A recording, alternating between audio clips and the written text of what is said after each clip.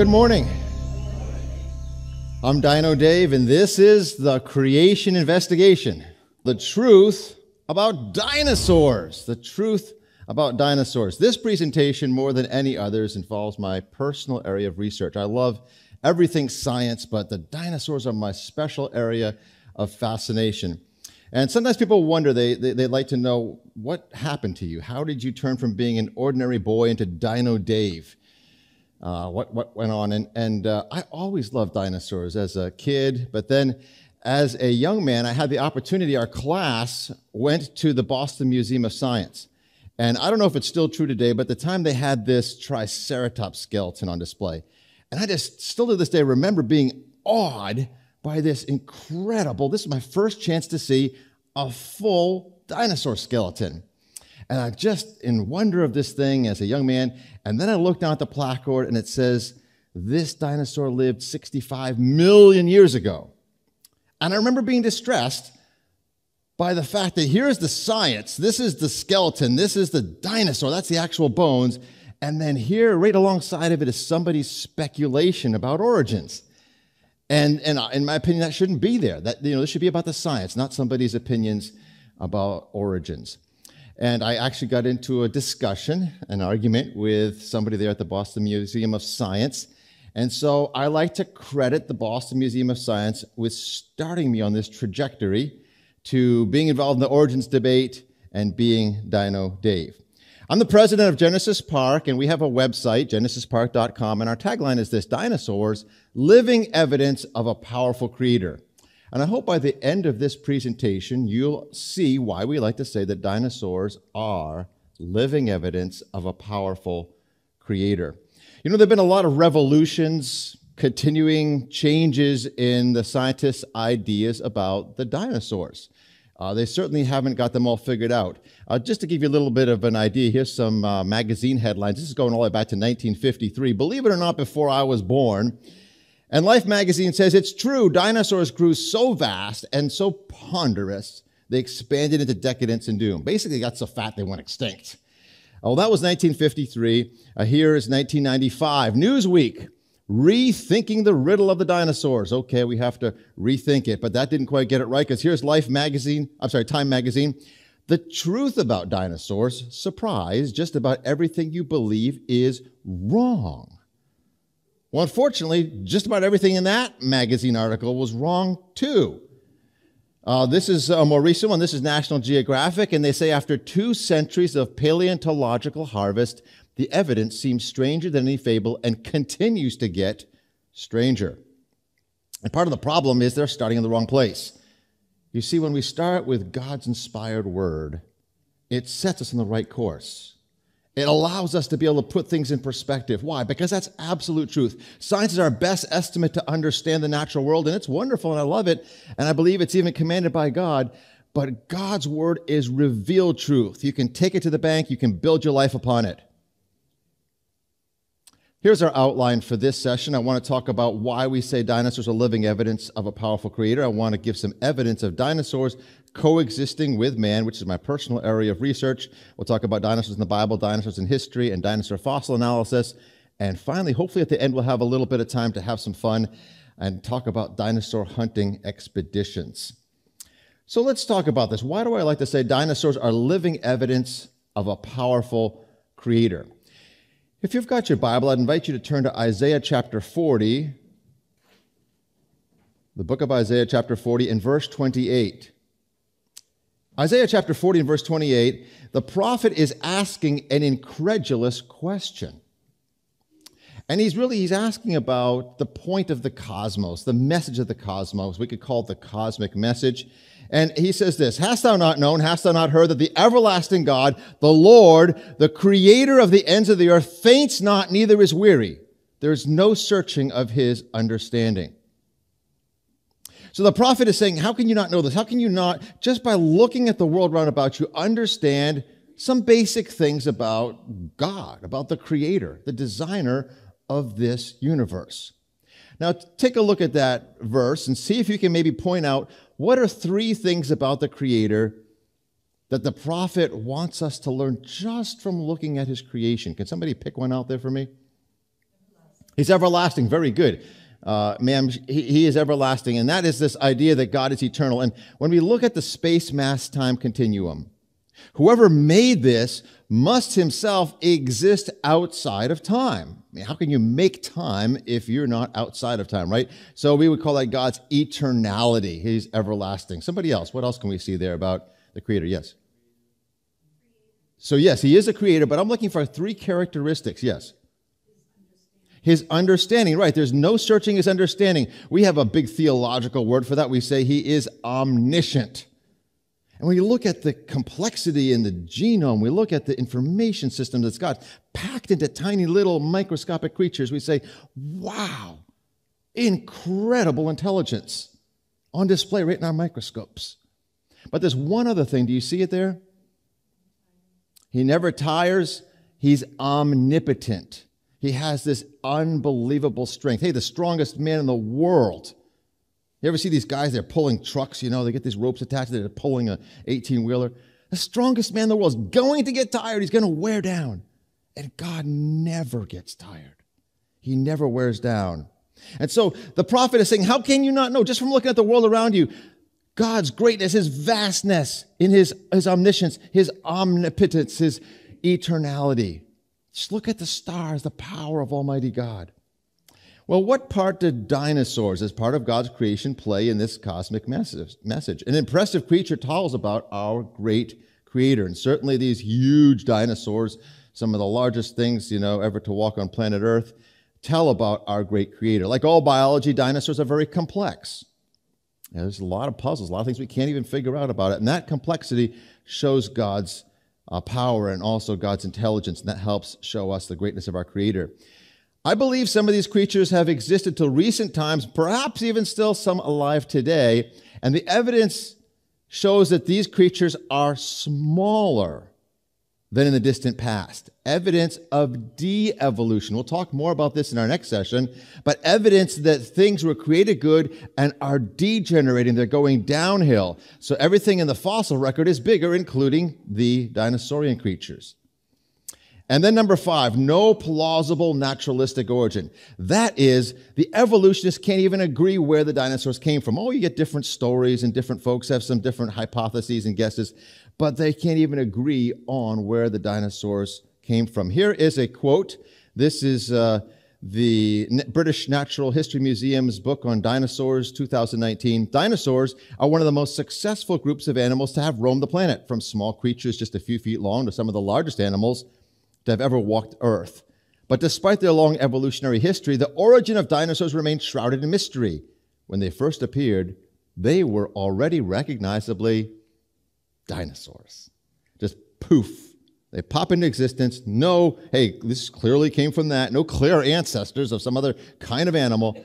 Almost like they were created. Maybe because they were created.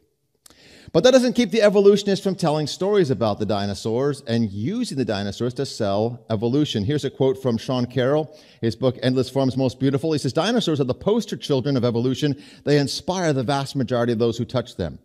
Unfortunately, I have to agree with Sean Carroll.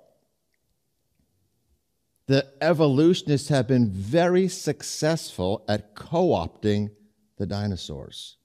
Much like my experience at the Boston Museum of History, Boston Museum there.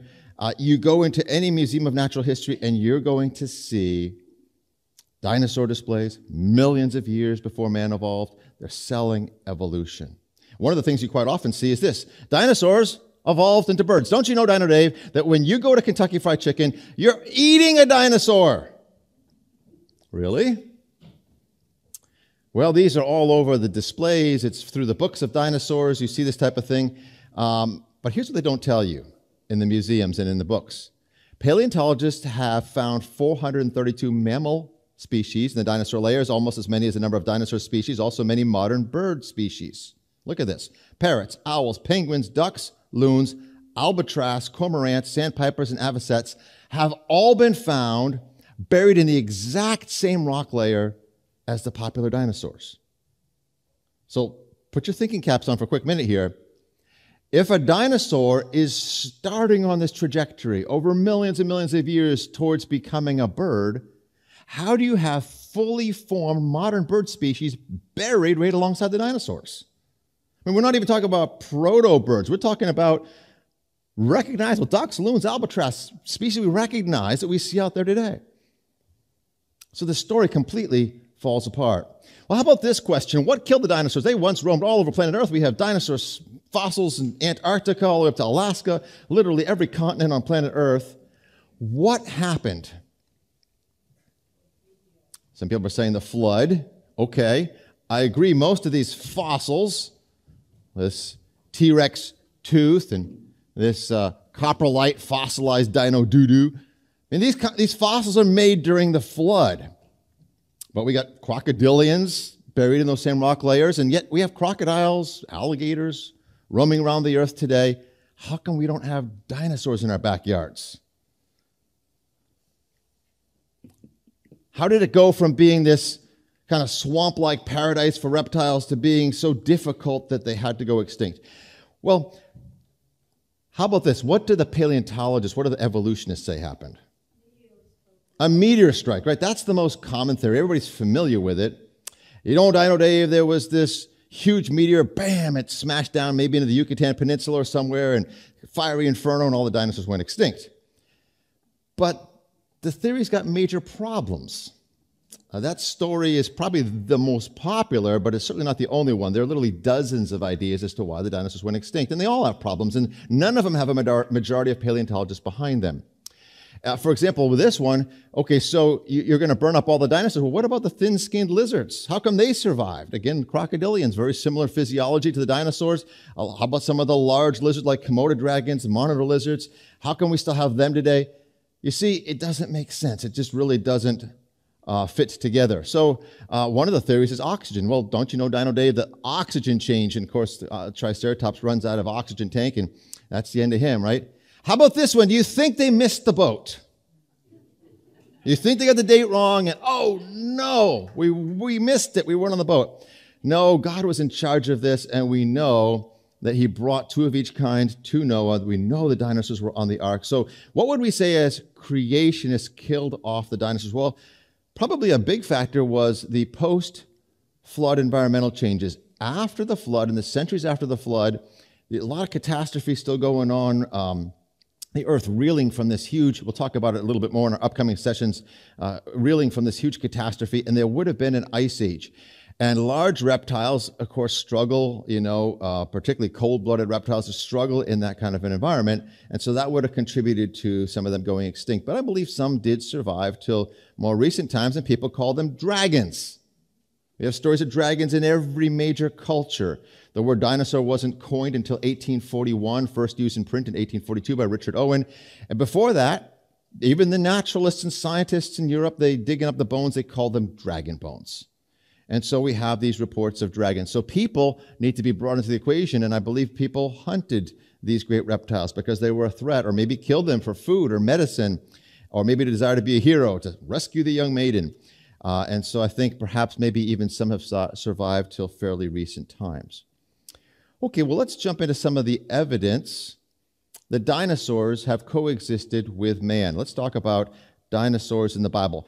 When I go into various forums, I go into public schools, I go into public colleges, and I talk about dinosaurs, I get a lot of strange looks. People say, well, no, wait a minute, Dino Dave, there's no way. I mean, how could people even live alongside dinosaurs? By the way, don't you know that National Geographic has clearly said no human being has ever seen a live dinosaur? Well, think about that statement for just a minute. Put on your biblical hats. Is that statement true? We know absolutely 100% biblically that statement is not true. Who do we know for sure saw living dinosaurs? Adam and Eve, right? Adam names every one of the animals. Somebody said Noah. Noah, two of every kind on the ark, okay? So we absolutely know for sure at least Adam and Noah saw living dinosaurian creatures. So we're not going to use National Geographic as our touch point for truth here. We're going to let the Bible explain the dinosaurs. And all the way back in Genesis chapter 1, verse 25, the Bible says, God made the beasts of the earth after his kind, the cattle after their kind, everything creeps upon the earth after his kind, and God saw that it was good. This would include the dinosaurian creatures. This is the sixth day of creation, the same day that God makes man. So literally from the day that God makes man, men and dinosaurs coexist on planet Earth. I want to talk about the book of Job for a minute. Give you a little bit of background on this, what we consider probably the oldest book in the Bible. Of course, Genesis talks about the beginning, but it was written by Moses. Moses, of course, being one of the sons of Abraham, Isaac, Jacob. Eventually, you end up there in Egypt, and eventually Moses comes along. At the time of the Exodus, he writes the book of Genesis and Exodus, Leviticus, Numbers, Deuteronomy. But Job is somewhere between Noah and Abraham, older than Moses. And he writes this book, probably the oldest book in the Bible, the book of Job. And the book starts with tragedy in Job's life. Now, you may have had a bad day. Maybe, just the weather and your hair just wouldn't turn out today. Or maybe your breakfast, it was awful and it's just a bad start. Maybe your coffee machine broke. You've probably never had as bad a day as Job had. I don't know for sure. I mean, people have some pretty serious crises still today. But in one day, Job literally lost it all. Job lost it all. His kids were killed. All his wealth was taken away. He lost everything. All his wealth was destroyed. Even all his cars, his camels, they all got wiped out. And then to make matters worse, God allows Satan to come in and touch Job, and he has boils all over his body from the sole of his feet to the crown of his head. My sister and brother-in-law are missionaries in Africa, and their son got one boil on his head, and they were worried it was close to his brain, and they had to medevac him to South Africa for treatment. But Job had these boils all over his body, and he was miserable. And in the midst of this tragedy, his quote-unquote friends come to comfort him, and instead of comforting him, they say, now, Job, you must have been a really bad guy. We didn't know it, but you must have been a skunk because all these bad things happened to you. That's his friends. And so Job gets frustrated, and he begins to question, God, what's going on in my life? You ever wonder about that? God, why did you give me this boss at work? I can hardly stand my job anymore. It's awful. God, what's happened in my marriage? This is just not what I expected, and things are just bad. God, my family, my sister, I can hardly stand my brother or my sister. Lord, this teacher at school. Oh, God, what are you doing in my life? Lord, this physical infirmity, this difficulty, this sickness, this financial situation. God, what's going on? You ever feel that way? Job says, I wish God would just show up. In Job chapter 13, verse 3, he says, surely I would speak to the Almighty and I desire to reason with God. God, could you just sit there and I'll sit here? Let's just talk. What's going on? Now, God's probably not going to show up for you if you have that kind of question, but God did show up for Job, and it's recorded, and it's helpful for us to see what happens next. Because God does show up, and he does answer Job's question, but he answers it in a very strange way. That is, he never specifically addresses Job's question, but he turns around and he begins to ask Job questions. Starting there in Job chapter 38, about 70 questions go up and add them up, and they're questions that Job has no answer to. Questions that are like beyond him, like, where were you when I laid the foundation of the earth? Have you ever seen the mountain goats give birth? And God asked this question, hey, Job, have you entered into the springs of the sea? Well, look, we didn't even know there were springs at the bottom of the deepest ocean basins until we had submersibles that could take that kind of pressure. In 1973, they went down and they discovered whole ecosystems way down in the complete darkness at the bottom of the ocean, these spewing ocean fountains and blind fish and squid and things kind of around there and shrimp. And Job didn't know that existed. Why is God doing this? Why is God asking these questions of Job? I believe God's making a point to Job. He's saying, Job, I'm God. I got this. You see, sometimes we think our problem is all these issues in our life. That's not our problem. Follow me on this. Our problem is our view of Almighty God. You see, when we got a big view of God, We understand he's omniscient. He knows what's going on. He's omnipotent. He's got all power. He can change anything he wants. He's eternal. He's not going anywhere. I can give him this. He's got this. I don't have to figure this out. He's got it. I can just trust him with my life. When we got a big view of God, we got really small problems. But when we got a small view of God, we got huge problems because this is on us. We got to figure this out. And this is bad. Our problem is our view of Almighty God. That's the message of the book of Job. And when you understand that, all of a sudden it makes sense when in Job chapter 40, God says, I want to talk about a creature called Behemoth. Well, what's Behemoth? We don't know 100% for sure, but we do know some things about it. In Job chapter 40, verse 15, it says he eats grass like an ox. Well, that means he's herbivorous. Could Behemoth be a tiger? No, carnivorous. How about, could Behemoth be a T-Rex? No, carnivorous, right? And so we need an herbivorous creature. Well, then it says in verse 16, his force is in the navel of his belly. He's got this big, strong belly. Because of that verse, some commentators suggest that Behemoth is an elephant. And elephants do have a big belly. Other commentators suggest, well, maybe it's a hippopotamus. Hippopotamus have really big bellies. It does talk about him living in the swamps and in the waters there.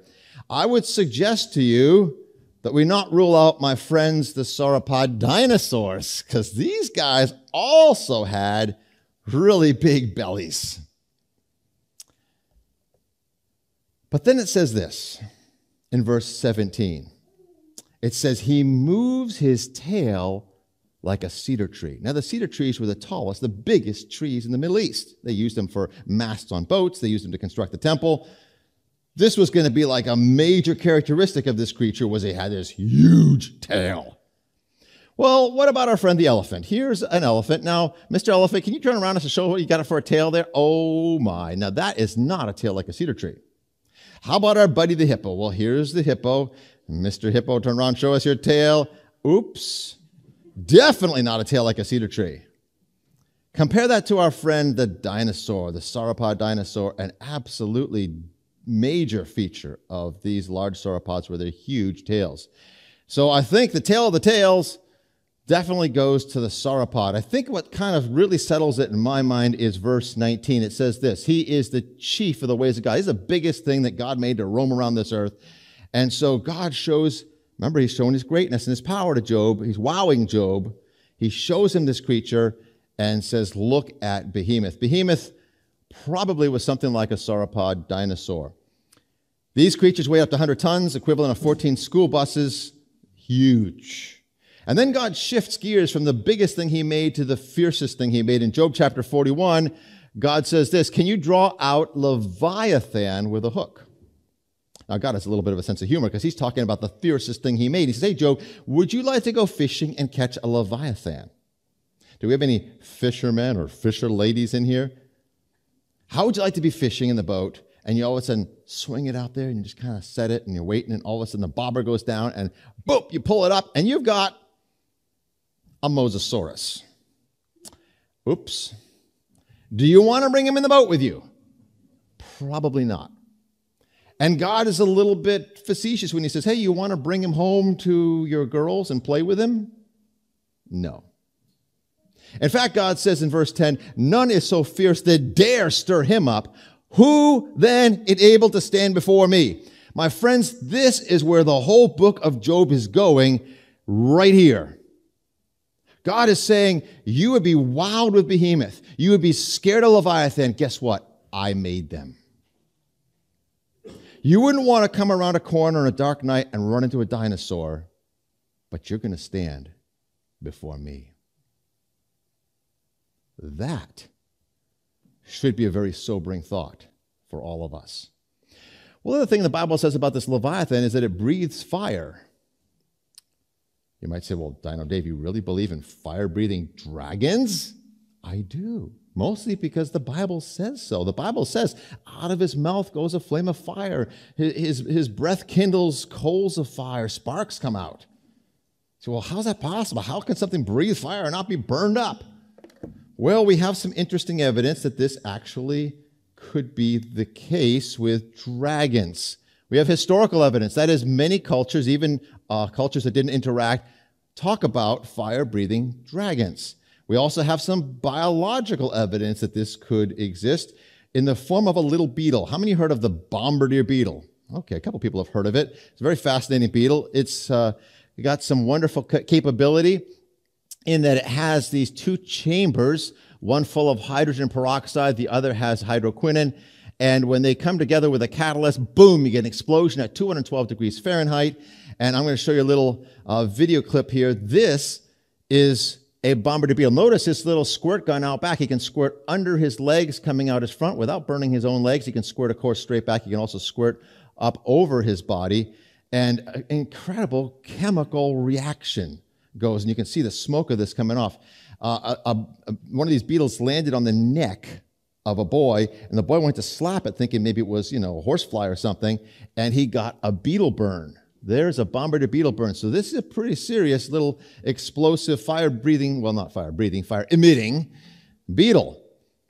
And then we have some ideas from paleontology. This is just, kind of a theory, some speculation, a hypothesis really, that maybe some of these creatures like this Parasaurolophus that had this head crest, perhaps they had chemicals stored in the head crest, kind of like the bombardier beetle, and they could press air down through there and squirt out chemicals that would explode like the bombardier beetle, and they could breathe fire. It's just a hypothesis. Perhaps we're on the wrong trail with it. Perhaps it's a creature that we don't even know what a leviathan is. On this topic of dinosaurs in the Bible, we have a reptilian flying creature called the fiery flying serpent, mentioned twice in the book of Isaiah. Very likely some kind of a pterosaur, maybe a pterodactyl type of creature that was still alive at that time. So we do have a number of creatures, dinosaurs, possible dinosaurian creatures in the Bible. But then I want to kind of put the pedal to the metal, go a little bit faster here, and I want to talk about dinosaurs in history. We have a lot of historical accounts. We have a lot of iconography, ancient drawings, carvings, artwork depicting dinosaurs. I've got quite a number of these in my book. I've got a whole lot more on my website, but I want to just give you a little bit of a taster of it. Here in the Natural Bridges or National Monument there, we have some Indian artwork. And these Anasazi Indians, they are drawing what appears to be a long-necked, long-tailed sauropod dinosaur. There's these figurines that are dug up down in Mexico, outside the city of Acámbaro, something that we believe is pre-classical Chupacabra culture around 800 BC, and these ceramics look very much like sauropod dinosaurs. Very famous, the Ica stones. These come from the southern part of Peru near the Ocaucají Desert there. I've been down there multiple times and actually seen some that professional archaeologists have taken directly from the tombs, and they have these stylized, long-necked, long-tailed creatures from the Nazca culture, 300 BC to 800 AD. It's long before anybody's digging up dinosaur bones. So how do they know what a dinosaur looks like?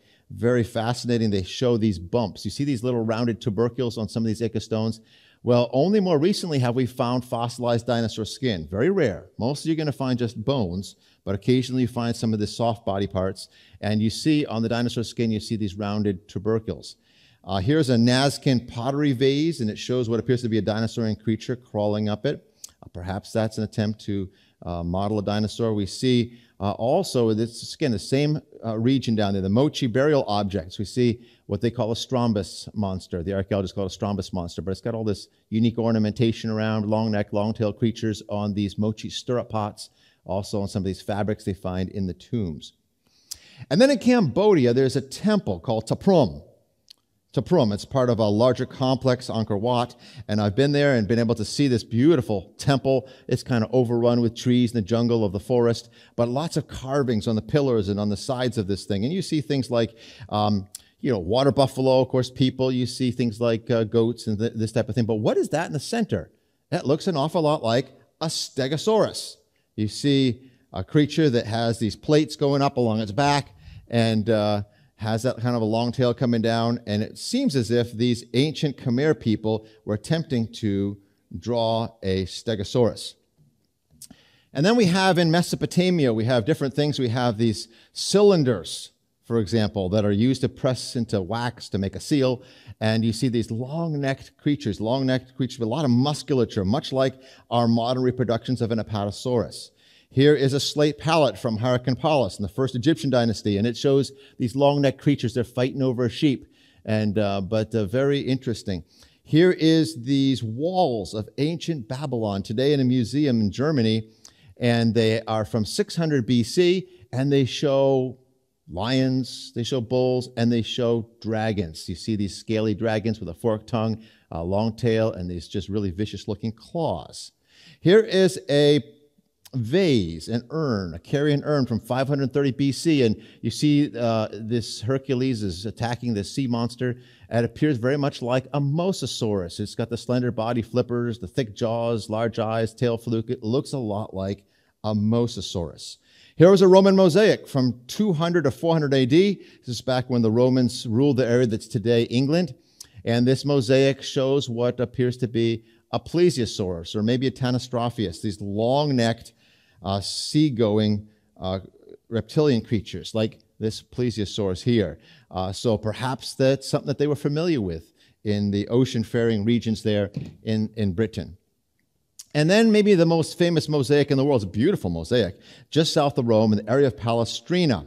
And you can go online, you can look at the Palestrina mosaic, and typically they're only going to show you the bottom of the mosaic, which is beautiful. I mean, it's got crocodiles, hippos, and it's got the Egyptians going up and down the Nile River in their boats. But if you follow further up the mosaic, the Nile River goes up into what's desert, and here you have African warriors, and they're fighting against what looks a lot like a dinosaur. And they write there in Old Greek, Block Greek, Crocodilio pardalis, or crocodile leopard. They didn't know what to call it. They called it a crocodile leopard. It runs fast like a leopard, but it's reptilian like a crocodile. Very interesting. Here we see the Chinese civilization. And the Chinese civilization, of course, you have the 12 signs of the zodiac, and you're something depending on what year you're born. Maybe you're a rabbit, or maybe you're a horse, but all these are obviously known animals still alive today. Well, what about the dragon? Why would they pick a mythical animal and stick it in there with all these real animals? Well, I don't believe it was mythical. I believe the Chinese were familiar with dragons. And in fact, 1611, the Chinese emperor appointed the post of royal dragon feeder. Historical accounts tell of the Chinese families raising dragons, using their blood for medicines, highly prizing their eggs. They got lots of recipes for using dragon bones or ground up dragon eggs. The Emperor Yu the Great used dragons to pull his chariot. Kind of a nice little novelty. This interpretation of dinosaurs as dragons goes back more than 2,000 years in Chinese culture. They were regarded as sacred and as a symbol of power. Here's a couple of Chinese artifacts. This is one here. You notice one's has a beak, and it has the tridactyl, almost bird-like feet, but then it has this long tail and this scales all over its body, much like an oviraptor. Here's a Chinese jade statue from the Shang Dynasty. Notice the scale-like patterns all over it, and it's got a very similar build to a Saurolophus dinosaur. So good evidence that the Chinese were familiar with dinosaurian creatures. Then we go to medieval Europe, and lots of stories of dragons in medieval Europe. This picture is a man, Ulysses Aldrovandus. Now, you need to understand that Ulysses Aldrovandus is highly respected as a father of natural history. He worked at the first university in the world there in Bologna, Italy. He established the world's first museum. He collected things like iguanas and monitor lizards, had them stuffed and put in his museum. I've been to Aldrovandus' museum. I went there and I asked him, I said, hey, I see a lot of his mounts still here. Where's the dragon mount? Oh, they said we lost that. That got lost over the years. But he wrote a book, The Natural History of Serpents and Dragons, and he very carefully, in detail, recorded, the exact day of the year. And he talked about Batista, who encountered this dragon on the road. His oxen stopped, and they wouldn't move forward. And he went forward to see what the problem is. And here's a dragon. He hits it with his staff. He kills a dragon, gives it to Aldrovandus, who stuffs it and puts it in his museum. Credible report of a dragon encounter in Europe. Beowulf. Story of Beowulf, very ancient story. Fought dragons. In fact, he was killed fighting a winged dragon in 583 AD. Many reports from around Europe of St. George slaying the dragon. In some cases, somewhat exaggerated, but perhaps there's some, legitimate origin of this story. This is going way back, 1450 AD. but some of these look very much like known types of dinosaurs. A lot of the castles, especially in France, here's Chateau de Chambord, and you can see dragons. Like, look at this right there. You see that dragon there? Here's another one. And notice they're walking erect. They're not like a lizard or a crocodile where their legs are splayed out. They look very much like a dinosaurian creature. In fact, this one here, let me pull the background away from it, looks quite a bit like a Plateosaurus or maybe a Baryonyx. We have Baryonyx skeletons, all around Europe. And maybe some survived and people knew about them and they drew these depictions of them. They are definitely not a lizard or a salamander or an amphibian. They're definitely walking very erect. Notice what's coming out of his mouth. You might just be steam on a hot day, but it looks an awful like he's breathing fire, right? Here is a tapestry of fabric, and you see this dragon. Looks a lot like Hogwartsia, this dragon that was featured on National Geographic cover that we saw earlier in our presentation. But look what's over in the bushes here is a little baby. Isn't that so cute? Wouldn't you like to have that for your pet? He's going to grow up to be big, though, and maybe just breathe fire, so you might not want that in your house. Here's another tapestry. Notice you have a lion, and the lion is fighting what looks to be a pterosaur. You see the bat-like wings there. You see the teeth in the jaw. You see a bit of a head crest. You see the long tail there. And so this is, again, from France, one of these chateaus, a beautiful pterosaur tapestry. I took this picture in Italy. This is the Church of San Miniato in Florence, constructed in the 11th century, and there on the ceiling was this amazing depiction of a pterosaur. And you have this long tail. You've got just the two legs. You've got the bat-like wings. Really amazing. A dragon was killed in the wetlands near Rome in 1691. According to reports, it lived in a cave. It terrorized the local population. And once it was killed, they stuffed it, and they put it on a mount. Well, the mount's long disintegrated and been lost. But a sketch of that skeleton was made by Ignacio Cornelia Meyer, and it closely resembles a tailed pterosaur, a rhamphorhynchoid pterosaur. Perhaps one of the final reports, histories of a pterosaur that seems credible actually comes from this country.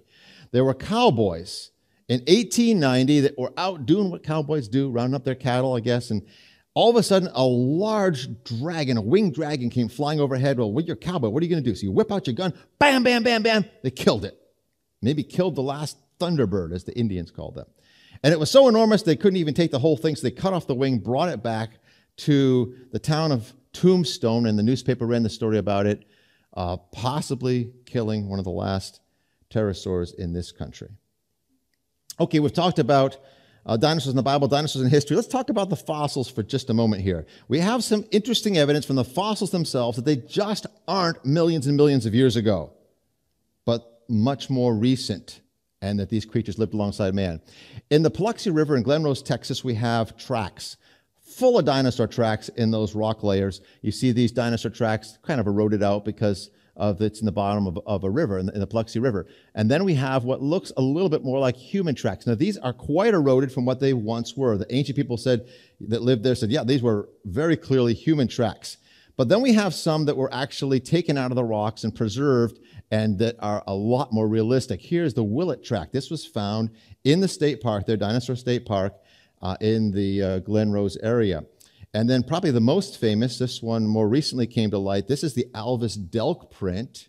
And you see a tridactyl Acanthosaurus track, and it's going across what appears to be a human footprint. This has been CT scan authenticated to show that, okay, yeah, there's compression, there's a squeezing of the matrix down below both the dinosaur track and the human track, and so it wasn't just carved out. Whoever left these footprints missed the boat, literally, right? They're fleeing something, probably Noah's flood, and then in the sediments that would later become hardened and become fossilized, trace fossils, we see that there's human and dinosaur tracks together. So how old are the dinosaur bones? Well, evolutionists are going to say they're 65 million years, maybe as much as 100 or maybe even 150 million years for some of the early Triassic dinosaurs. But when they occasionally break open a bone, they find inside soft tissue. Evidence of hemoglobin, still recognizable shapes of red blood cells in unfossilized dinosaur bone, is powerful testimony against the whole idea of dinosaurs living millions of years ago. My friend, soft tissue like hemoglobin, these are fragile molecules. Osteocytes, these bone cells. It just isn't going to last even 100,000 years. How do we know? Well, we've got the science of forensics. We know how long things last. Things deteriorate quickly. Things decay. For example, think of the mummies of Egypt. Okay, now these guys are in a pristine environment, right? They're buried in these tombs. It's very dry to kind of preserve it.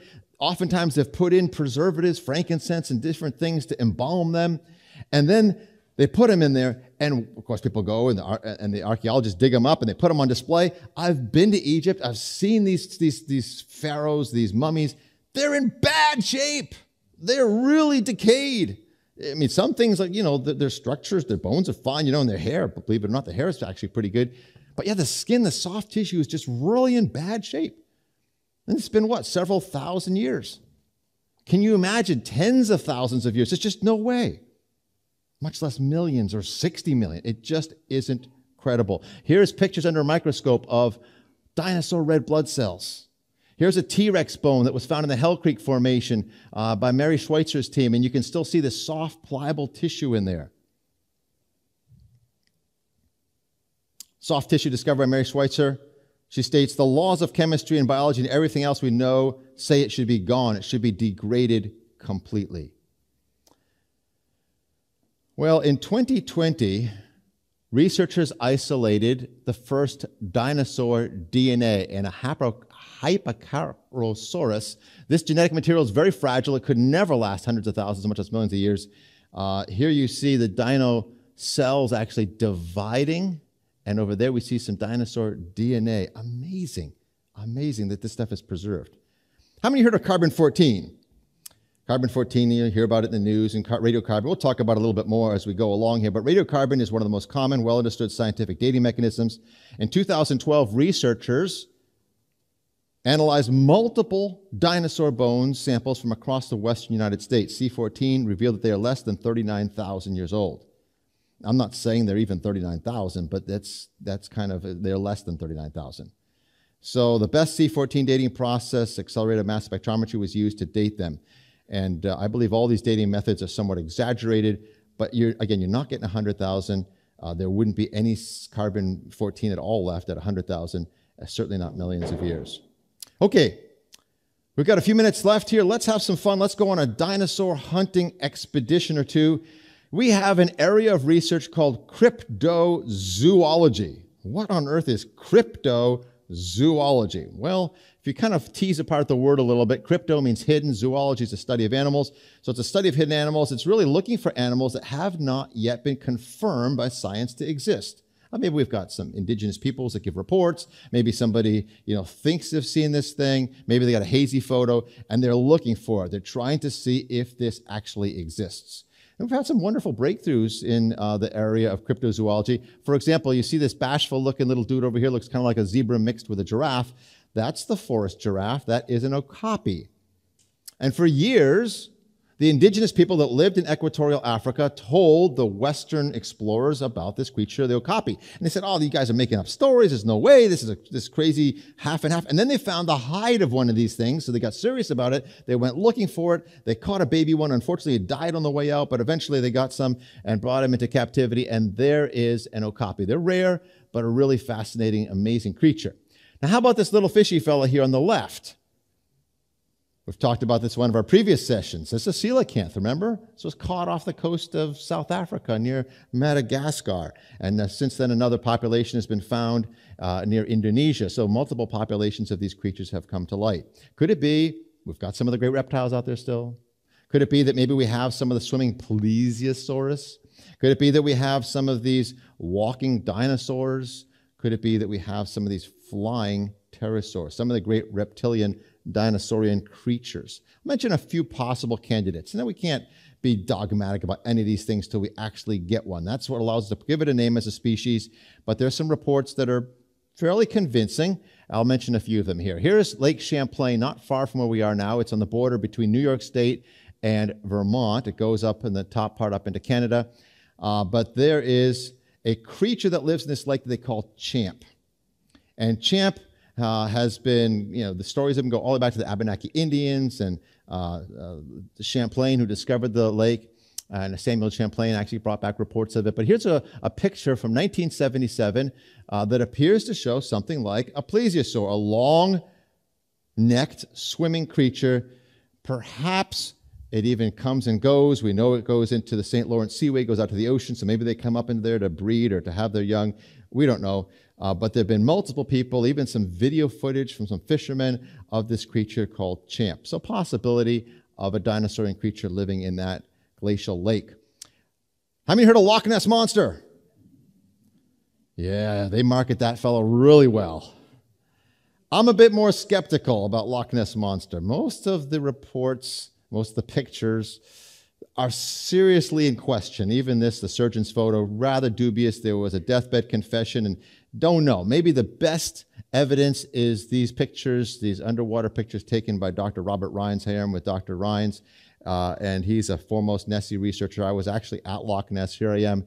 When you're there, you can imagine there's some kind of a creature that lives in. It's a very foggy area, kind of black, dark water. You put your hand in way down there, you can't even see your fingers. The water's very dark from all the peat moss. It's a beautiful lake, very deep lake. I was able to go out on a boat, and the captain of the boat, the skipper there, said, yeah, we've had our sonar. We've actually had some major large creatures swimming underneath our boat. Don't know what it is, but we think the Champ's for real. I don't know. I'm not quite as sanguine on Champ. Maybe there's something there. Maybe there was once something there.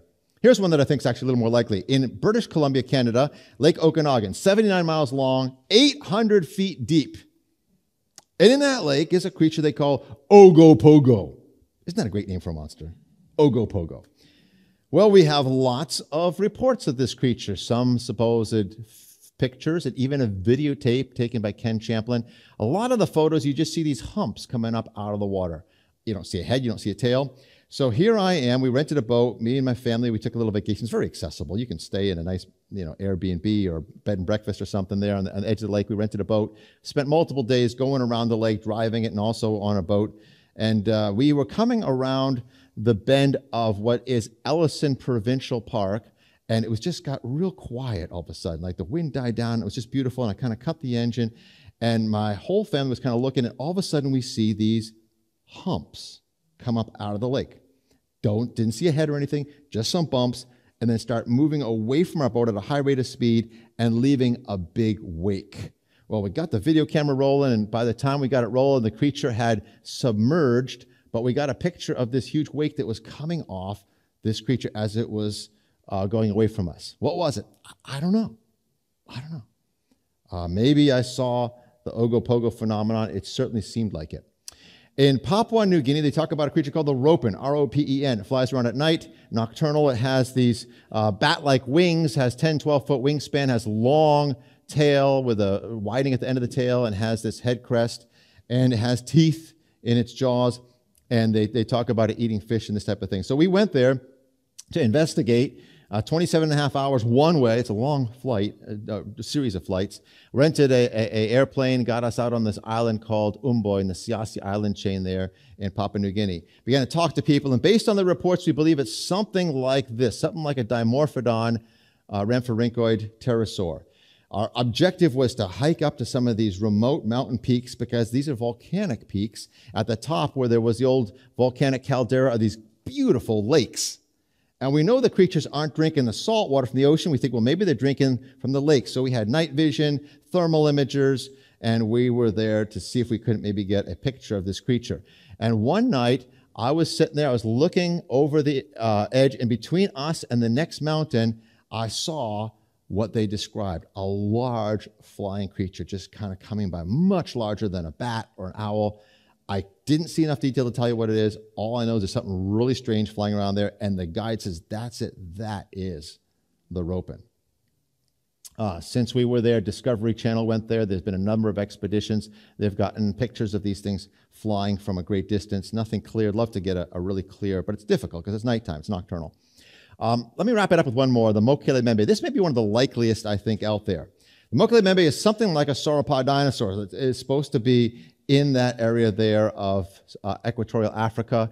And this was researched back in the 1970s by Roy Mackal, University of Chicago, and he wrote the book A Living Dinosaur, and the reports of these pygmies actually killing these creatures in the Likwala swamps there in the Congo. Well, Congo kind of descended to civil war, so it was difficult to get into the Congo, and that's where some of the best reports were coming out. In fact, here's a carving of a wood carving of what was supposedly a Mokele Membe by these peoples there. But then around 2000, late 90s, 2000, we began to hear about reports coming from the country of Cameroon. Now you notice here's Cameroon, next to its Central African Republic, below its Gabon. But here is the Republic of Congo. You have this shared border between Congo, and it's that area there in the southeast part of Cameroon. Some missionaries were working with the Baka Pygmies, and we began to hear reports of a creature they call Likila Bembe, which is pretty much similar, different dialect of Mokele and Bembe. So we... a couple of us flew into Douala and over to Yaoundé. We rented a vehicle. We went up to Bertoua, which was the mission station. Then we began to go down logging roads down to Yakaduma, and then we actually began to hike and float the river down towards Malundu. So here is our guide, Pierre, and there's me and a guy named Bill Gibbons. Here we are filling up at a jungle gas station. And eventually we get into the bush, and you begin to see the pygmies. Look at these poor people. They have hardly any clothing, just rags for clothing. You see the bloated little bellies from malnutrition. Here I am standing next to some of these pygmies, and you can see I'm 5'9". I'm not really that tall, but much taller than them. They're very short people, but are very sturdy, hardy people. You see they have these thatched roofs, and they have these bark walls they build in their huts. Well, we hired a number of them to be guides for us, and they took most of the stuff. They were carrying these long spears for protection, and they also had, their knives to be able to cut down the underbrush, and they moved so quickly we could hardly keep up with them. Amazing. These people know the forest, and they took us out into the rainforest, and, of course, we're seeing all kinds of wild things. We're seeing huge trees. We're seeing prickly trees. We're slogging through swamps day after day. You get foot rot and just bugs everywhere. It's not exactly a wonderful touristy place to go on vacation. But as we're going through, eventually we get through the swamps, and you can see there's a little bit of sunshine, but then it rains on you again. You put your sleeping bag up in the rain, and you're in the tent in the rain, and you're hiking in the rain. But we finally get to the area of the Bumba River. And in the Bumba River, they say, okay, right here, we have seen this creature. That's where they see the Mokele Membe. So we had brought with us, and of course they're going on their dugout canoes very quietly, and as soon as the creature sees them, it disappears. Well, we had brought with us an inflatable raft. Not quite a dugout canoe, but our Western version of it. And so here I am, Dino Dave, floating down the Bumba River. And you say, well, Dino Dave, you're crazy. What about the crocodiles and the hippos? What about the Mokele Membe? We prayed a lot. We didn't even know if there were waterfalls around the next bend. Here we are going down the river, and we stopped at various villages. And you have to understand, these people had never seen outsiders. They'd never seen a strange guy with white skin. The kids would come up and try to see if they could scratch the paint off. My point is that nobody had influenced them about ideas about dinosaurs or dinosaur extinction or anything like this. And we tried to be very careful in our approach. We'd sit down with them, would ask them about their village, would ask them about different animals. We had a book, and we'd start flipping through some pictures and would show them creatures that they should recognize, would show them crocodiles, would show them hippos, would show them gorillas. And they'd give their name for us, and they'd tell us about how big they are. And we'd talk to them for, 20, 30 minutes about different creatures and their size and what they eat and all this stuff. And then we'd flip the page to a sauropod dinosaur. Then we'd flip the page to things that they shouldn't know. First off, polar bear, kangaroos, things like this. And they'd say, no. Next page, no, no. And then we'd flip it to the sauropod dinosaur, and they'd say, yeah, Mokele Membe. Consistently, village after village or Likila Bembe, depending on the dialect. Here's one of the eyewitnesses who had seen these creatures. And one of the things they told us was, look for an area of the river where there's no crocodiles and no hippos. That's where you'll find the Mokele Membe. And I heard this a number of times, that it drives off the crocodiles and hippos. And I got to asking, I'm like, wait a minute, this thing has a small mouth. How's it driving off the crocodiles and the hippos? It says, no. They said it fights with the tail. That was kind of interesting to me. Well, here we are in a dugout canoe, ate a lot of bananas. On the other side of the river there is the Congo. So this is kind of the bottom of the line. There's a ferry crossing. And the guy who guards the ferry here said, yeah, I saw one of these things just 3 months ago. It was going down the river. As soon as it saw me, it went under the water. So these things seem to be fairly reclusive, kind of bashful. They don't want to encounter humans. After we came back, I published a report on our research. BBC went down there. Since then, there's been some French teams that have gone down there. There was a Canadian team that went. The Canadian team actually got a picture of an abandoned nest of one of these creatures. And then another team actually got some footprints, and they're taking casts of footprints there, and they got footprint photos of Mochile Membe footprint, but nobody has yet gotten a picture of the actual creature. So we're hoping to go back to Cameroon again in about a year. We aim to do it with electric motors, which will be a lot quieter than some of these teams that are going around with gas-powered engines and just scaring everything before they ever get to it. I got to wrap things up, but I want to conclude by just quickly talking about the accuracy of the Bible. This story I heard about the tale of the Mochile Membe was very fascinating to me. And I came back, and in my Bible reading, I just happened to be reading in the book of the Revelation. In Revelation chapter 12, it talks about this great red dragon. And it's a picture of Satan and Satan's rebellion against God. And it says this in verses 3 and 4 and verse 9. It says, his tail drew a third part of the stars of heaven. Well, the stars of heaven, of course, the angels. And so a third of the angels got pulled along with Satan in his rebellion against God. But very interesting, notice what the offensive weapon of the dragon is. The tail. Remember what Job says? He moves his tail like a cedar tree, like a big club. Wham! Wham! The pygmies say that when they swing the tail, they can actually make a snap at the end, like wham! Like a sonic boom from the snapping of the tail. I began to study this matter of the dragon's tail, and in a book called the Aberdeen Bestiary, an old book from the library of Henry VIII, written in the 1500s, talks about the dragon. It says this, quote, its strength lies not in its teeth, but in its tail. It kills with a blow rather than a bite. And then I began reading modern paleontologists, and multiple paleontologists have surmised that these creatures fought with their tails. Here's a quote from 2014. The tailbones are gargantuan with huge muscle scars that show us it essentially had weaponized a tail that was 30 feet long. The diplodocids could actually snap them like a bullwhip and make a snapping noise, we believe. Now, my friends, how did the pygmies know this if they didn't actually encounter it? How in the Middle Ages, how did they know it if they didn't actually encounter dragons? And of course, the Bible, long before any of them. Here's my point. If you just believe the Bible, you'll be ahead of the scientists. Why? It's God's word, and we can trust it. Oh, the evolutionists say, well, we think this happened, we think that happened. They weren't there. Nobody was there to say, yeah, this was 65 million years ago. Let's put that sign there next to that tricycle. No. They're just guessing. God was there, and he tells us exactly what he did and what happened. And we can trust God's word. Well, I have lots more on evidence that men and dinosaurs coexisted at genesispark.com. Feel free to go out. You can leave me a note there. Dino Dave responds to all emails.